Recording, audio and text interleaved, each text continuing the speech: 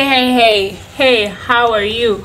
Welcome and welcome back to my channel. My name is Anna Akajo. I know guys, I know I've been a little bit MIA, but I've had this footage in my phone for quite a while. I wanted to do a video on how I prep for my meals. So I had the footage, I prepared the footage, but then I took really long to edit and prepare it for you. But I'm here, better late than ever, right?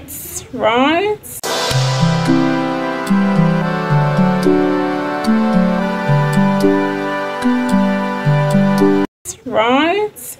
Yes, so this is me preparing because I'm back home in Uganda, so I feel like it's cheaper and more affordable to buy in bulk and prepare in advance. This particular batch of food took me about 10 days, so I was actually quite impressed by it.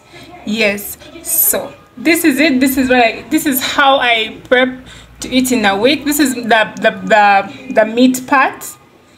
What I usually pair it with maybe an avocado or an egg, but I did not film that. I feel like I've filmed it before, but this was me batch cooking, and I thought I would bring you all along in my whole batch cooking thing that I do in this way that I eat. For those of you who don't know, I eat a meat-based diet, not really strictly meat, but I try to base everything on meat. Meat is my foundation. I will add simple carbohydrates sometimes, like cassava, sweet potatoes, pumpkins, squashes, anything that I get my hands on. Irish potatoes. Yeah, those are basically what I rotate around. Sometimes I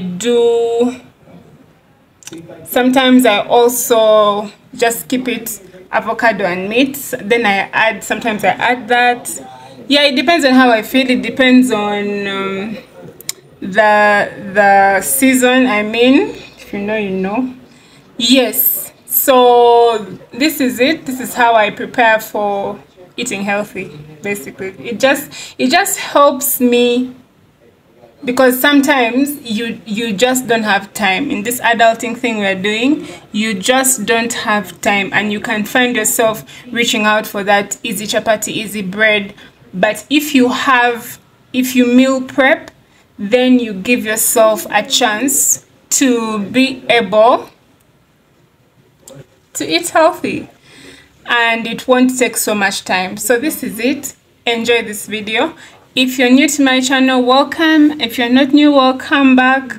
This video we're going to be doing just how I eat in a week, how I prep for eating in a week.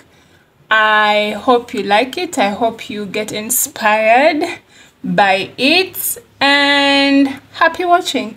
Don't forget to like, comment and subscribe. If you have anything to add, please add, and I will be waiting to hear from you and comments. If you have anyone who needs to watch this, don't be afraid to share, like, and so that this video can be pushed to other people who also need this information. Thank you very much. God bless you. Stick to the very end of the video for a breakdown on how much it cost me, because remember I told you I was really impressed by the cost and how much money I saved. It's much better than buying meat every day and preparing every day. So stick to the end. I have a small breakdown for you to see how much I spent and how much you can spend if you eat this way. So it's not that expensive. All right. So here we were prepping the offals for roasting. We just get the different ones and kind of tie them together just to make them like bite sizes. And I also think it's fun. It's just fun to bite on those small fat bombs. Yeah, so this is someone was helping me do this. Can tell that those are not my hands, but someone was helping me, a kind bystander who had the skill. Anyway, so you can see how it's done. I just wanted to show you guys how we do it. So after that, I just just got them because they were already washed. I just got them and put them straight into the oven, and the oven just did its thing. If you don't have an oven, you can do it directly on a charcoal stove. You just need to get that wire mesh that helps you roast any kind of meat. So I actually prefer the one which has the charcoal flavor to the one done in the oven, but it's still the same. It's just the difference of the flavor. So this took about 20-ish minutes in the oven. So you can see that these are browned. I didn't want them to be so brown. I didn't want them to be too brown. So I kept getting them out, but for you just be better than me and don't get them out. Just give them 20 minutes. 20 minutes should be enough. So I also had this beef, and they managed to get me the rib, and I was so excited. So I just cooked that alone. You could see it was on its own tray. Then I cut this other separate one, salted, and put it on the stove.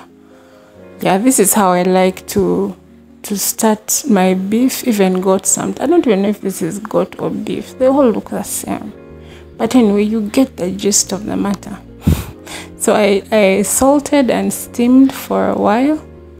As that one steamed, I checked on my matumbo in the oven, and they were looking beautiful. Yeah, I was just waiting for a brownish brown thingy consistency. Yeah. Yeah, that's it.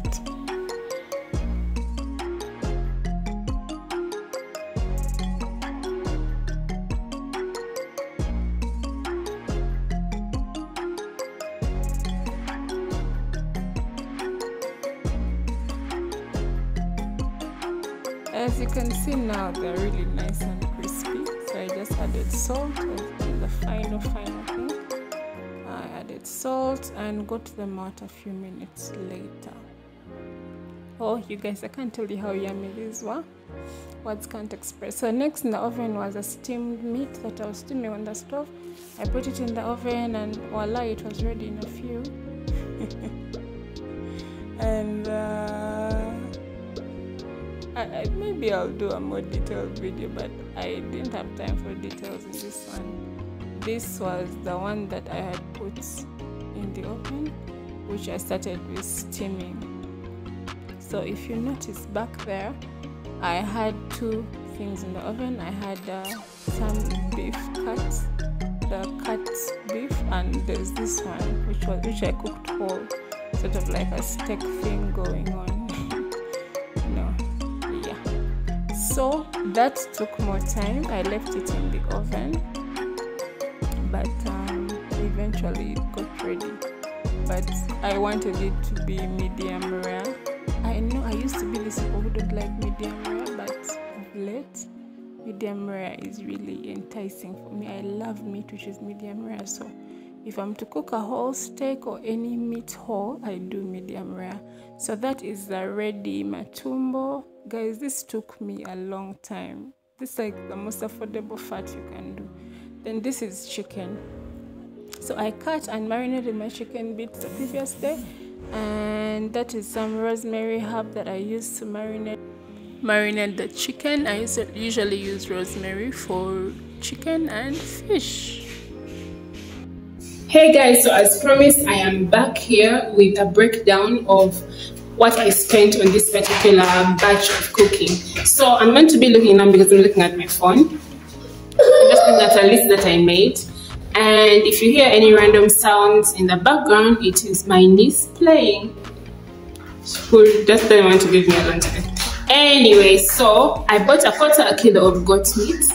I bought 2 kilograms of beef, 2 kilograms of chicken, and 4 kilograms of goat intestines.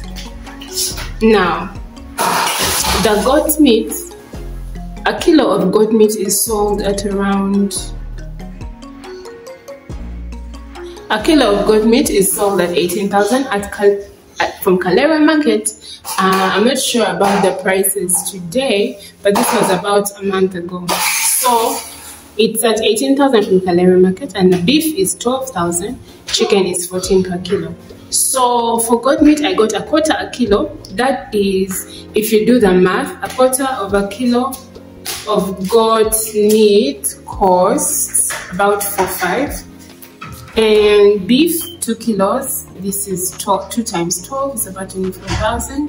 Chicken is about 28, and goat matumbo is 5,000 a kilo, which is about 10,000 shillings. So that's 2 times 5. Huh? I mean, I said 4 kilos, 4 times 5, which is 20. Yeah, so if I add all that up, I come up with, I will be attaching the sum here. Come up with this, and this is what I spend. Bear in mind that this is food for about 2 weeks. I say 10 days. Yeah, it's 10 days and like a half, because I ended up eating supper, so it covered my lunch.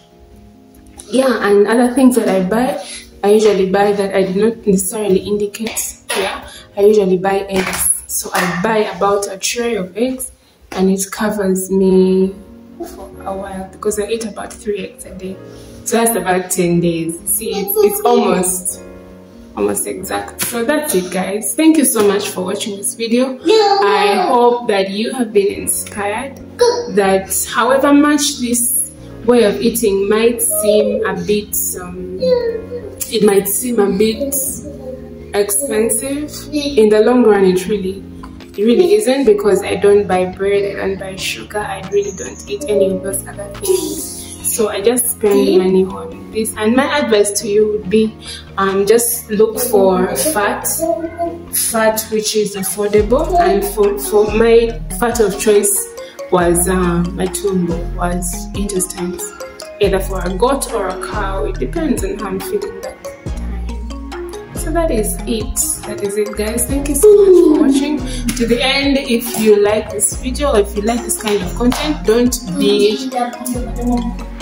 don't hesitate to share it with people who are thinking about this way of eating, or even have questions about it. I hope this answers some of your questions on the affordability. My advice to you on the affordability would be to just not base on affordability in the moment. Look at it in the long run. If you are like me, you won't be going through what you used to go through. Like, there's some things that I don't go through anymore because I changed how I eat. So I feel like for me it's a balanced trade-off. So it also depends on you, it depends on your life, it depends on what you want to change, and then you have to determine the opportunity cost. My economics people out there, opportunity cost is the second best option for gold. Yes, so yeah, economics is life. Yes, so in this case I determined that the second best option for me for a gun would be maybe spending less right now.